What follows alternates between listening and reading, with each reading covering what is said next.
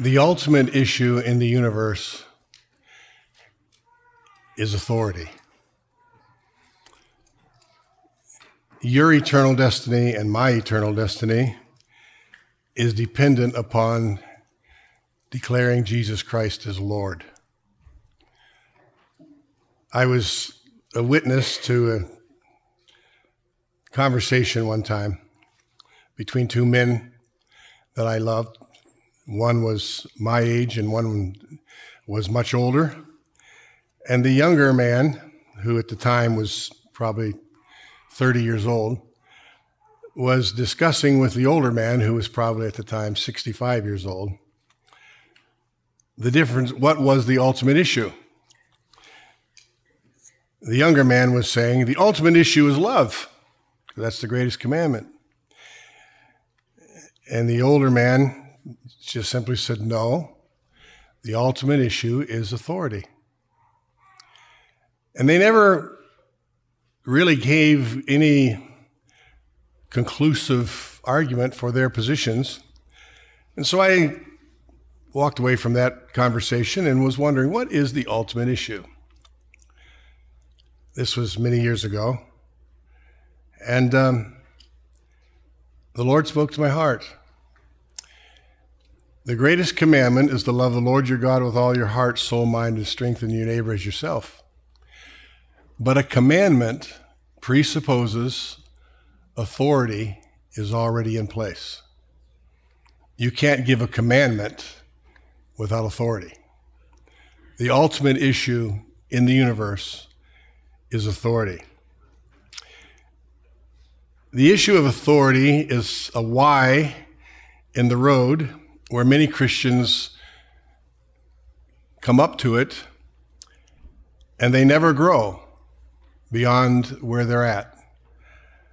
And the reason they don't grow is they refuse to be submitted to authority. And they're good people. They're good people. There's lots of good Christians. I've met Christians who would do anything for anybody. They love to serve. They love to bless. They are good workers for the kingdom of God. But you can't tell them anything to do. They're not under authority. As long as they're the one deciding what they're doing, they're happy. As long as they're the ones deciding how they're going to serve, they're happy. But if you tell them what you want them to do, there's inside of them rises up resistance right away because they've never met authority. And they have love, but they've never met authority. As a Christian, we should never grow stagnant. We're on a journey. We should never become static where we just don't grow anymore. And this issue of authority is going to be the issue that decides whether we grow or whether we stagnate.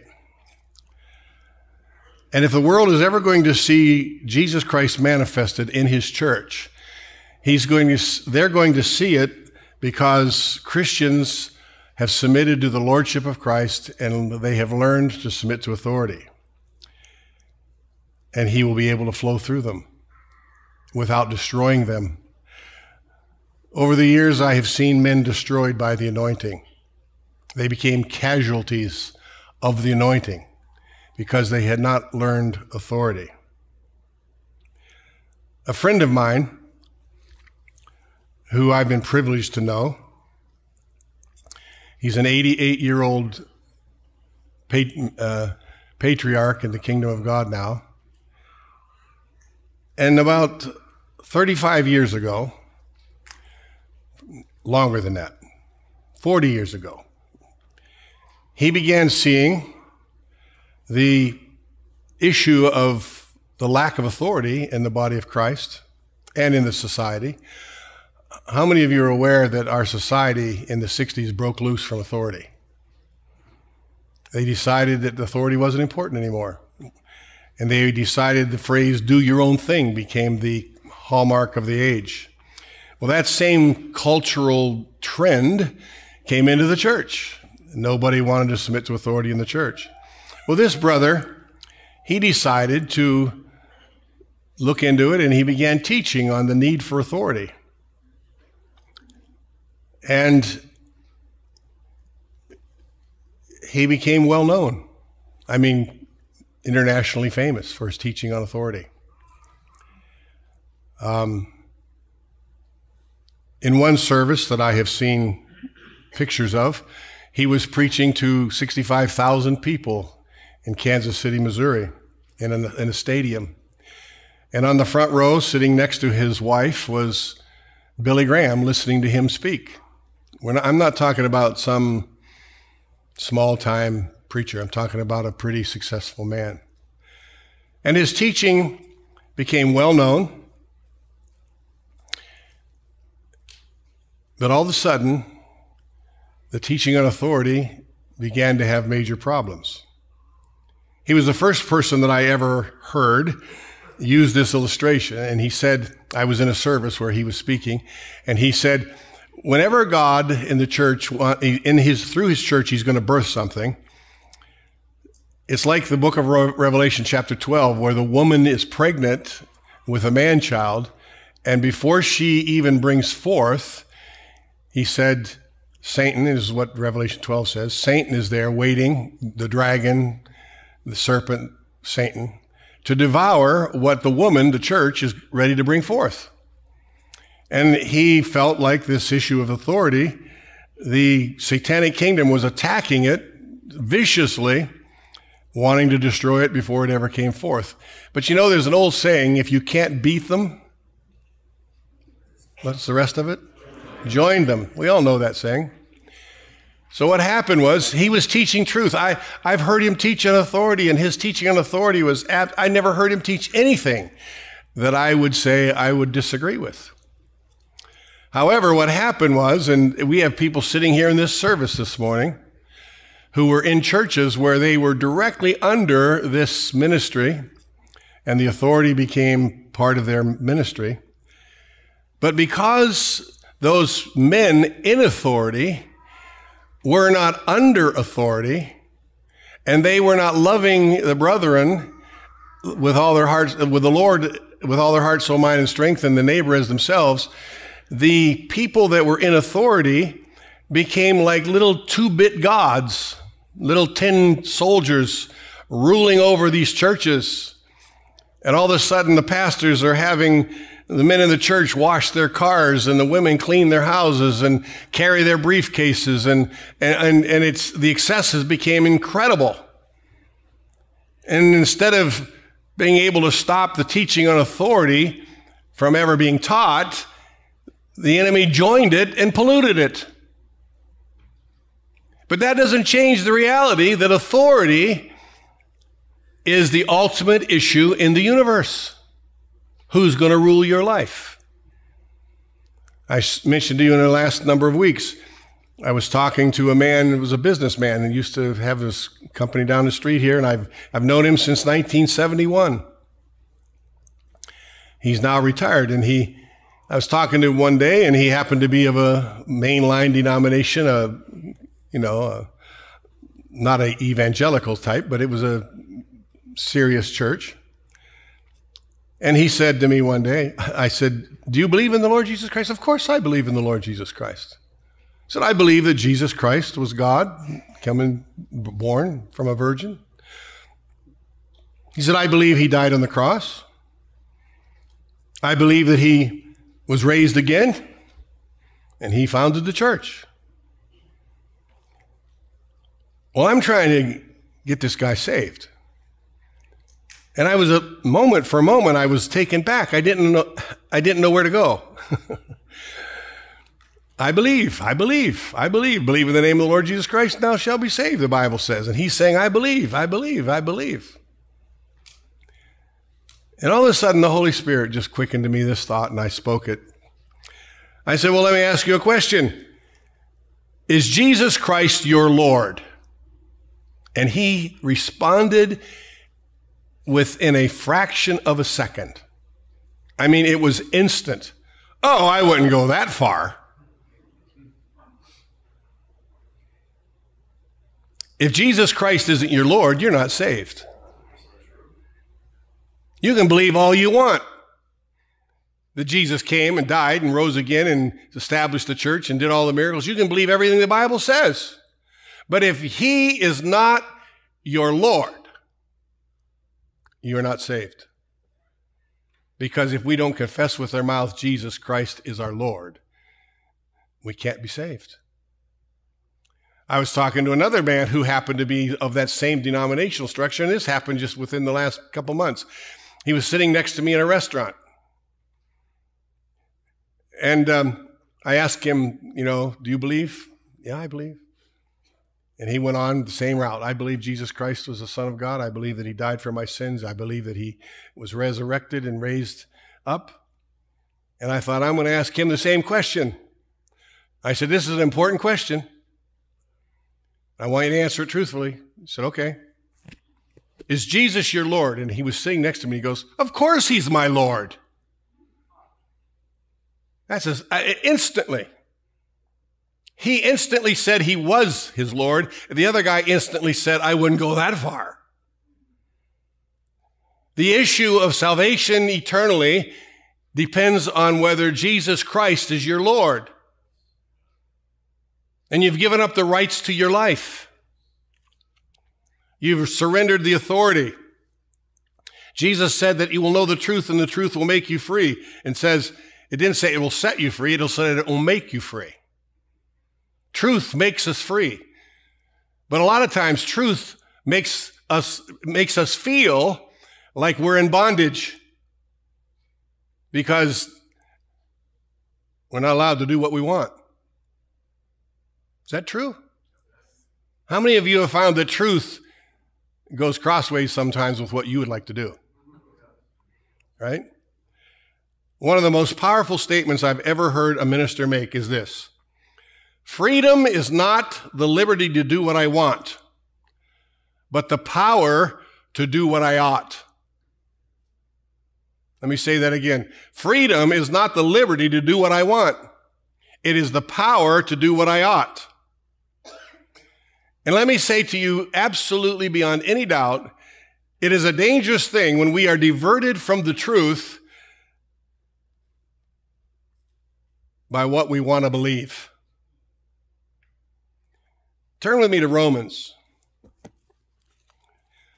chapter 1. Paul in chapter 1, verse 16, he begins talking about salvation for anyone who believes, for the Jew first and also for the Greek. For in it, the gospel of Christ, is the righteousness of God, and is revealed from faith to faith, as it is written, the just shall live by faith. And then he says this amazing statement: for the wrath of God is revealed from heaven against all ungodliness and unrighteousness of men who suppress the truth in unrighteousness, because what may be known of God is manifest in them, for God has shown it to them. For since the creation of the world, his invisible attributes are clearly seen, being understood by the things that are made, even his eternal power and Godhead, so they are without excuse, because although they knew God, they did not glorify him as God, nor were thankful, but became futile in their thoughts, and their foolish hearts were darkened. And he goes on down a little bit further, talking about how he gives them over to all these different issues of uncleanness, where the women gave up their natural affection for men, and women with men, and women with women, and men with men. Verse 27, likewise also the men, leaving the natural use of the woman, burned in their lust for one another, men with men, committing what is shameful, and receiving in themselves the penalty of their error which was due. And even as, listen to this verse, this is the key verse, and even as they did not like to retain God in their knowledge, God gave them over to a debased mind to do those things which are not fitting. You see the issue? He starts out saying they knew God and they would not glorify him as God. And then it says they did not want to retain God in their knowledge. They did not want to believe what was true because it was in variance with what they wanted to do. I've met so many people who are always looking for an excuse to do what they want to do by explaining God away, explaining the authority of the Scripture away. The enemy hates the Word of God because it's the final authority for all matters of faith and conduct. He hates it.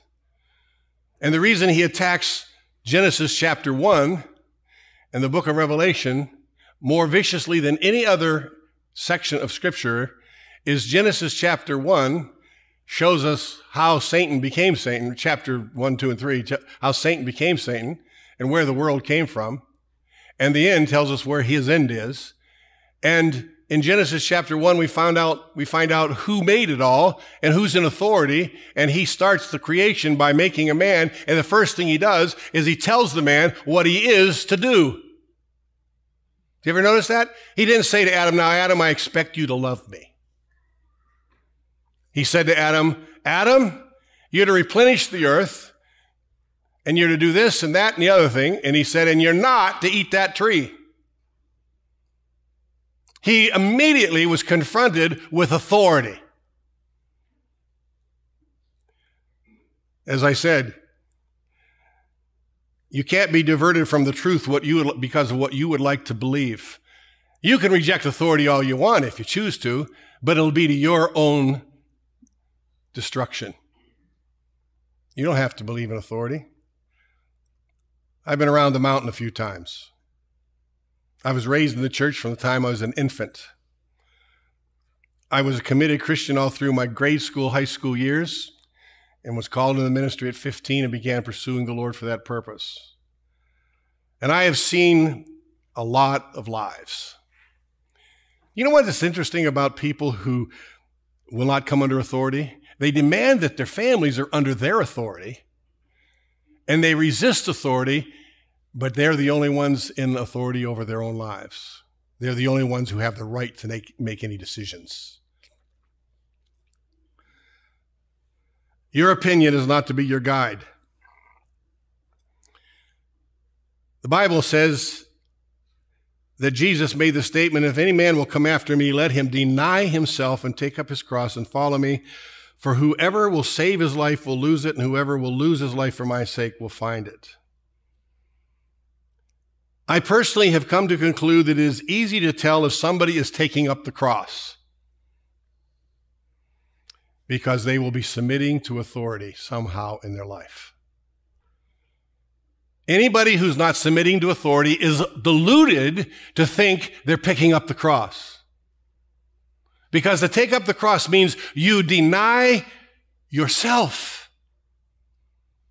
You don't make all the decisions for yourself. You let God make the decisions, and you're denying yourself. When the Lord gives us directions and commands, whether we like them or not, his way is always the way to life, and any other way is a way to death. He will always lead you away from that which is deadly, and he will lead you always to that which is going to form his nature in you. The Lord is only out for your best interest. He's only out for my best interest. The Lord God is a sun and a shield. The Lord will give grace and glory. And I love this phrase, "No good thing will he withhold from them that walk uprightly." No good thing. We choose his way and walk uprightly, and we embrace his truth. He will withhold no good thing from us. But I've seen people who've decided, I'm going my own way. No one's going to tell me what to do. And I don't have to be under authority. I don't even believe authority is right. And one of the sad thing is the kind of thing that happened with this brother that taught this issues of authority some years ago. The teaching was right, but when it hit the floor, as they say, the rubber met the road, the men were taking the teaching and they ran with it, and because they weren't taking up the cross themselves and they weren't submitting to authority, they began to exercise authority in an absolutely improper way. Personally, I was extremely thrilled last week to be able to be part of the service and to have 12 men standing here in front of us, establishing the authority structure of Calvary Christian Church. One of the things that is so important to realize, the difference between Islam, Buddhism, Confucianism, Hare Krishna, Mormonism. They were all started by one man, and his opinion was the final authority. That's not the way God established his kingdom. When Jesus established his kingdom, he chose 12 men, gave them authority. The word power is authority over demons and over the kingdom of God. And, it's so wonderful because if one of them would go wrong, it happened. We have a case in the scripture where Peter was making a significant major mistake. And Paul, who wasn't even part of the original 12, but became one of the apostles out of due season, he says, Peter, and he rebukes him to his face in front of everybody. You can't go that way, Peter. Paul brought him into line. One of the reasons why I am so thrilled with what the future of Calvary looks like is we have leadership now, and I have enough confidence in every one of the deacons and elders that if any one of the leaders of the church began to go astray, any one of the 12 would have the authority and have the wherewithal and the wisdom to say, hold it, that's not right. And I trust all you deacons and elders will take this to heart and do exactly what I'm saying you should be doing. Because when we go down the road, we want to be able to go down the right road. And the right road means there's authority, not a two-bit little crowned king over a little church, but authority is functioning in the church all through the church in God's order and getting God's way. In Psalm 34, he says, the young lions do lack and suffer hunger, but they that seek the Lord will not want any good thing. They will not want for any good thing. He will withhold no good thing from them that walk uprightly. Let me assure you of something. This should scare you in a good way. The Lord will not insist that you reject death. He will not insist that you choose the right way. You have a free will, and you can choose whatever way you want. But whatever way you choose, you're going to give an account for it. But you're free to do whatever you want. One of the problems with authority that I had to wrestle with as a young man, a young pastor, I was so intent on trying to get people to do what was right. I was trying to force them to do what was right. And all of a sudden the Lord said, that's not your job. You're to declare the truth and let them choose. He will not insist that you choose life. You can choose life or death.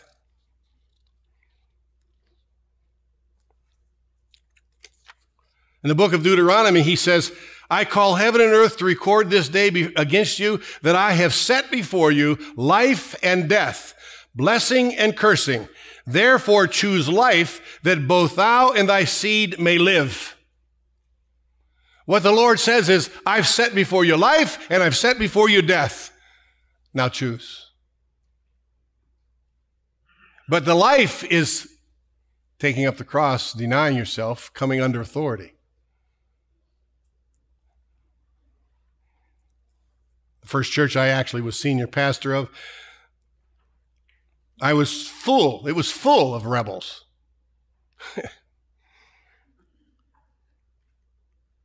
It helped me learn to be able to smell a rebel far off.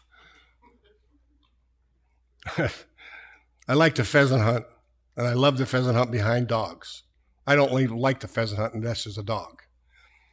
I was hunting one time with my sons. I think even Stephen was there with Jack down south by Dundee somewhere. And we're walking down this cornfield, and I saw a pheasant, and he was about from here to Tim Hortons away, but he was as far as past Minerva, 40-some yards to the right. And the dog was out in front of me, and this pheasant was way over there. I mean, a good long way, at least from here to the house across Minerva, maybe the second or third house even. And this pheasant is all crunched down behind his little clump of corn. And I'm watching the dog, and I enjoy watching the dogs as much as I do shooting at the birds. I kind of like shooting the birds too, but I got 13 of them in my freezer right now I got to cook up. I used to not like them, but my son Justin taught me how to cook them, so now I like them and I'm going to cook them. And this dog is running around out here, and the wind was blowing an incredible amount of wind. And I thought, now this is going to be interesting to see if that dog can pick up the smell of that pheasant, because it's way over there. The wind is blowing like crazy, and I'm wondering what's going to happen. And that dog's going along. This dog was like a champion hunter, and he was charging down, and all of a sudden he got even with the wind and even with that bird, and that dog just went like this. And he walked up, and he was a pointer. You know, they put their little leg up, and he got about 10 yards or less from that bird, and he just went. I thought, man, I've been around rebels so much I can.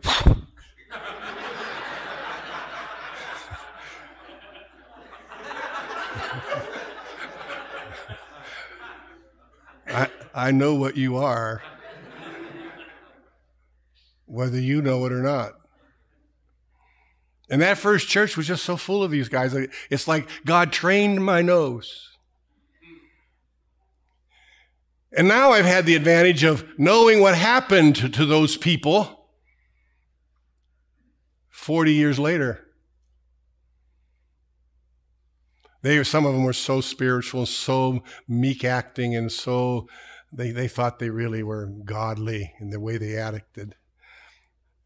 Since then, they've been in one church after another church after another church after another church. They can't submit to anybody because nobody is quite as wise as they are.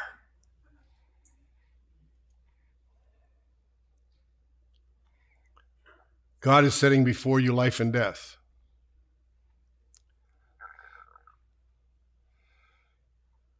Romans chapter 8, verse 11 says, if the spirit of him that raised up Jesus from the dead dwells in you, he that raised up Christ from the dead shall quicken your mortal bodies by the Spirit that dwells in you. Therefore, brethren, we are debtors not to the flesh or to live after the flesh.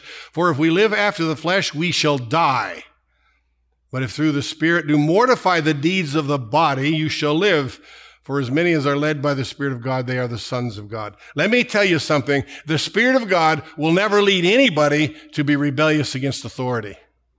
It'll never happen. Our brother Robert here, our new brother in the church, was in the military, became head rank, E6, I think it was, E6. Tell me, brother, would the military work if there wasn't authority? Not at all. I heard one story where the lieutenant said to the sergeant, go up and check it, what's going on the top of that hill. The sergeant said, Lieutenant, if I go up to the top of that hill, I'm going to get shot. So what? Go up to the top of the hill. And the sergeant went up to the top of the hill. I don't know if he got shot or not. But when you have war, you know, when I consider what happened on D-Day on the beaches of Normandy, and these soldiers in the United States Army were jumping out of those landing craft and charging at these hills with machine guns and artillery blazing off the top of the hill at them. And they never stopped. They just kept running until they were either dead or on the hill going up protected. And finally, after thousands of American soldiers were killed, literally often running the machine guns out of bullets, we finally took the hill and established a beachhead in Normandy, France. And from that point on, drove Germany back into Germany and won the Second World War. And the generals, Eisenhower and others that were on the ships, were sending those boats out saying, all right, you go there, and you go there, and you go there, and you go there. What would have happened if the captain over that platoon said, Mr. Eisenhower, if we go down there and do what you just told us, we're going to get killed. Not going to do it. Didn't matter. They were going. You know what the Russians did in World War II when they were attacking the Germans?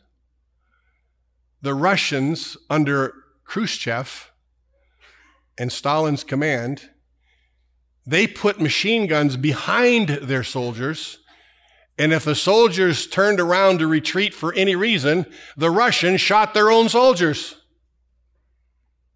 because they knew they would break the authority structure.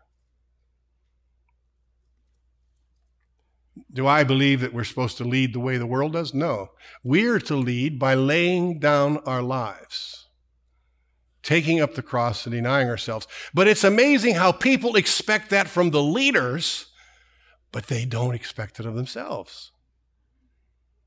Is that true, brothers and sisters? Am I saying something that is accurate? Would you want to submit to me if you saw me all the time just taking advantage of my position and over the last 40 years, everything I did was always for my benefit? I don't think there would be many of you here today. And if you were, you would be stupid for being here. But it's amazing how we expect leaders to submit to the authority of God's word, but we don't think we have to.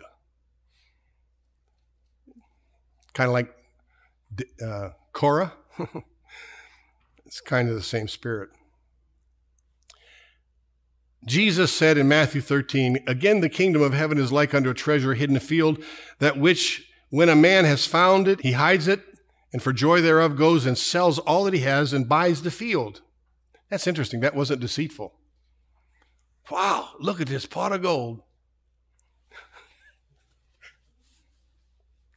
I want to buy your field. Why do you want to buy my field? I just like that field. That's a nice field.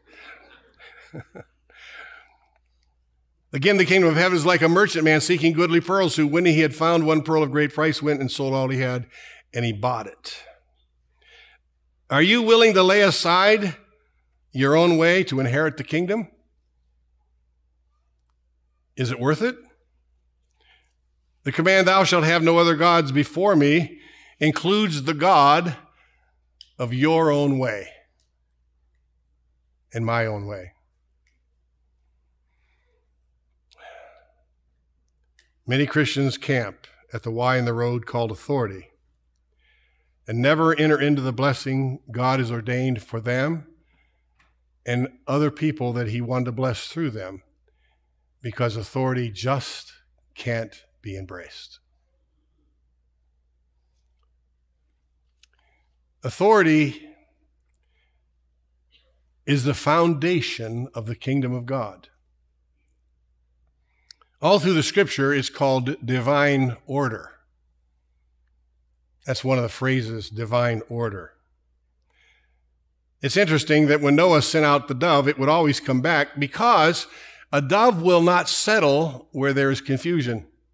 He will only settle where there's peace. So he would send the dove out, and when the dove came back with the olive branch, he knew that it was going to be safe, and it went back out and it never returned.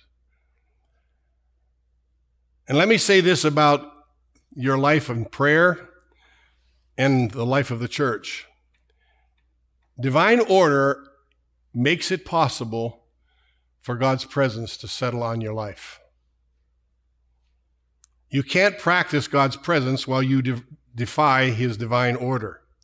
It's only possible when you find out his way and you follow his truth. One of the sad things about divine order is, like I've mentioned these men, they're like the Pharisees. They became centered on the order and they lost the sense of God's presence. They were going to have everything right, but they weren't going to have God's presence. Here was the Son of the living God. God in the flesh was there in their faces. And they were so taken up with their divine order that they didn't accept God's presence. Divine order is for the purpose of making God's presence possible. We don't get taken up with a divine order. This morning in churches all over the United States and the world, they have divine order. I was talking to somebody just recently, and they said they had been going to a church, and this church was so divinely ordered. And they said they walked in, They started dead on time. Song service was dead on at a certain minute. Every detail of the service was controlled. Every detail was under direction, and nothing was to be out of order. And it was all, and every part of it was like, choo, choo, choo, choo, choo. And at 12 o'clock, they were done. Holy Spirit just, sorry, sir, but you can't function here. The Holy Spirit's not welcome. Those people have replaced the Holy Spirit with the Holy Word. And they have replaced God's presence with divine order. But you can't have God's presence without the divine order. You can't be living in rebellion and disobedience and self-will and expect God to meet with you. It's just not going to happen. Here's what the Bible says, Isaiah 9. Of the increase of his government and peace, there shall be no end.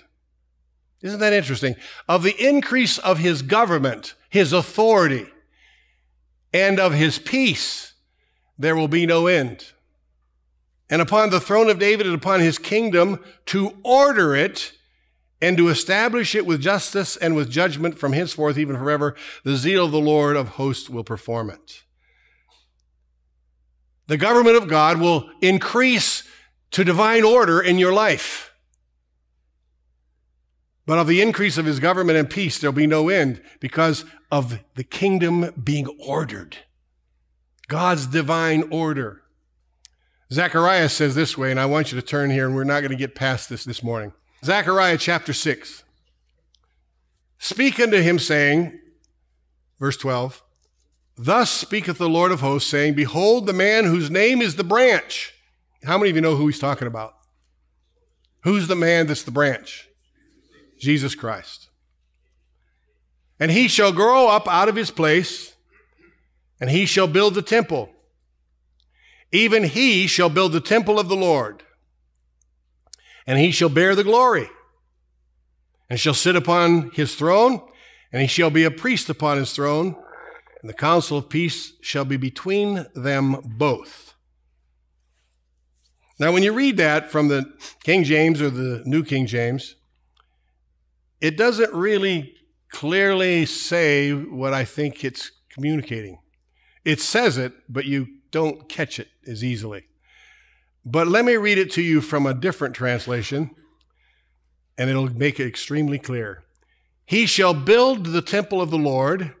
He shall fill it with splendor, glory. He shall sit and rule upon his throne, and he shall be a priest on his throne. And a perfect union will reign between the two offices, between them both. It says that he's going to sit on his throne and rule from his throne. He's going to be the king and priest. And the counsel of peace is between the two offices of priest and king. Do you understand that that's what that's saying? The counsel of peace will be between the two offices, between them both. Most Christians are real happy to accept Jesus as their high priest. He is the Savior. The problem is they don't want to accept him as king. But he rules as king and priest on the throne, and that is where peace takes place. The counsel of peace for your life is when you are submitting to Jesus Christ as both king and priest. The counsel of peace is between the two offices of king and priest. And Jesus is prophesied to say, he will sit on his throne, he will rule as his throne, he will rule as the king on the throne, and he's going to rule as the priest on the throne, and the counsel of peace is between those two offices. You don't have peace that passes understanding. It is because you may be saved and you may have accepted the priesthood of Jesus where he brings you into salvation, but you don't have peace because he's not ruling your life. You are. I end with this verse in 1 Timothy 3:14 and 15. Although I hope to come to you soon, this is Paul writing, I am writing you these instructions so that if I am delayed, you will know how you ought to conduct yourselves in God's household, which is the church of the living God, the pillar and foundation of truth. How you ought to conduct yourselves.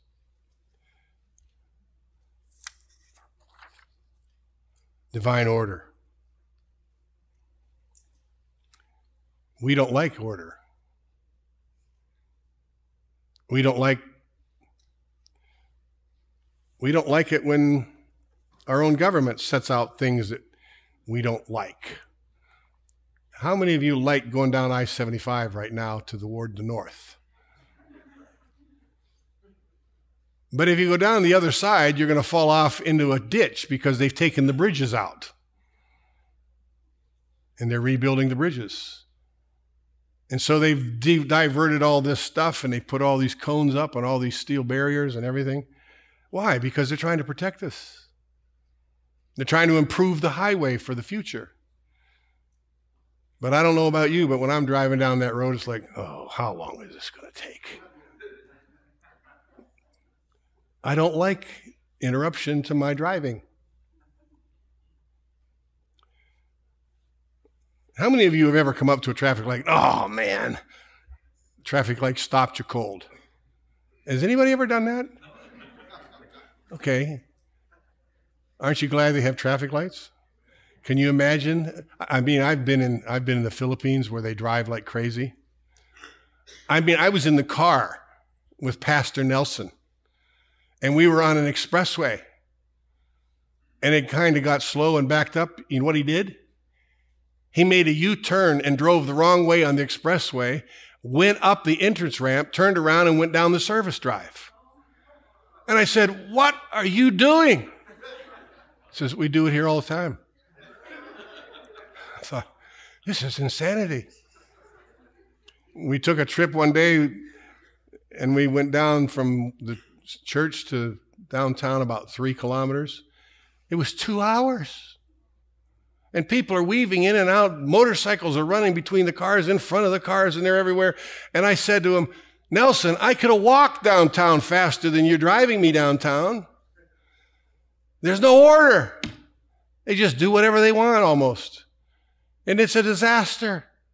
I was sitting at the light the other day, and I said, thank God we have traffic signals. And most people obey them. There's order. Just think what it would be like without it. And the church doesn't think we need divine order. But you know what? You can't have divine order if you don't have someone in authority to establish it. Are you listening to me?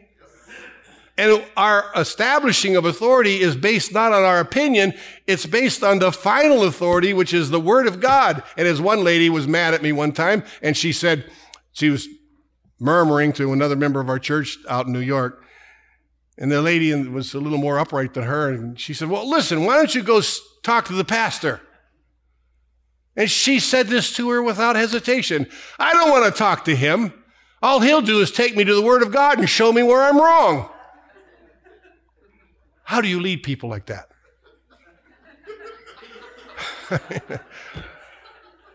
How do you pastor them? I mean, I'm a pastor and I have no idea how to do it. Maybe you can give me some suggestions. He'll show me just show me in the Word of God I'm wrong. The sad thing is I've shown people the Word of God where they're wrong, and they still hold to their position. They won't change. In my life, somebody was talking to me the other day and sharing how they appreciated the truths that I've presented over the years. And they asked me the question, how did you find these truths? And that's a big answer. That's not just some little answer. But I said, let me give you the one key that I think is probably the most important. And that was when I was confronted with truth. I embraced it and changed my mind.